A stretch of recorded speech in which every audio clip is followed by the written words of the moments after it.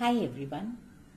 We often wonder why a certain set of people having had similar exposure all throughout their life behave and act differently, be it siblings, classmates, family or community members. It's because of the deep-seated beliefs that we hold. I'm Bela Goyal, communication skills expert and transformation coach. Today I'm going to talk to you about beliefs. Beliefs are formed over the years because of the environment that we are exposed to, our upbringing, our education, our own experience in life, and a large number of other such external environmental factors that we've been exposed to. When I'm stating this, I'm not talking about whether these beliefs are right or wrong.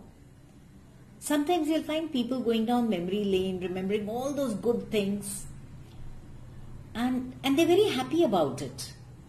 While some, they get stuck in the past failures and give up. As a result, failing to enjoy their life in the present. I mean, just because one has had failures in the past, it does not mean that one is going to continue to, face failures in the future too. What I am stating here is our past is not equal to our future. We behave and act according to the beliefs that we hold. Now, say for example, you've been praised in school as a junior, for being very eloquent, and over the subsequent years, this has it gets reinforced by your participation in various activities. You start taking part in poetry, debate, elocution, etc. Now what happens? You grow up believing that public speaking is your forte because you found success in it, and you develop a belief and confidence over the years. In contrast, take an incident or event when you were ridiculed in school.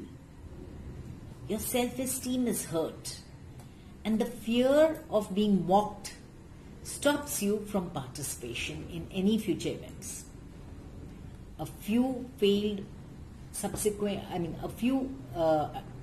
attempts subsequently over the years just reinforce this belief, and you develop a belief that I'm not good at public speaking. I have stage fear. I'm not a spontaneous speaker. My voice is not good. I just don't have stage presence, etc., etc., etc. The events could be anything: a failed job, failed interviews, bad relationships, and this could even develop feelings of, fear, anxiety, discomfort, nervousness, inferiority complex. So what happens is people start living in this emotional state, and they start believing that their past is equal to their future. Subsequent exposure to similar situation leads to fear, as they see no hope in it. There is no denying that wrong things happen. People fail in spite of great effort, but this does not mean that they will always fail. On the contrary, that's the past that they get stuck in because they've accepted that the past is equal to the future. The past is actually history. It only teaches us and shows us direction. In no way can our past predict the outcome of our future. The future totally depends on you. If you want to change it, then change your belief. And how do you change your belief? By bringing in a change in your thoughts, by initiating a change in the mindset. Don't let your past impact or influence your future. Let your past experiences be learnings so that you don't repeat the same mistakes in future. If you choose to be happy and successful, there is no stopping. It's like when we refer to a map to reach a certain destination. Now what happens? The map only gives you the direction, but it's not a territory. It does not define the hurdles that you will face en route. For example, a speed breaker, a breakdown of your car, a pothole on the way, anything.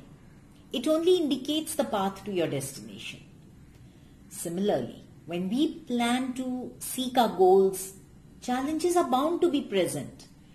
And then we tend to relate the challenges to our past experiences and respond accordingly.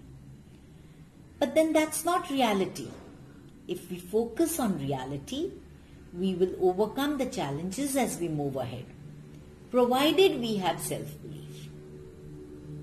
As a transformation coach, I help my clients become aware of their own potential, and then I assist them to working towards their desired outcomes in life. If you think this video was useful, please like, comment and share. And for any guidance, feel free to reach out to me. This is Bela Goyal signing off until we meet again.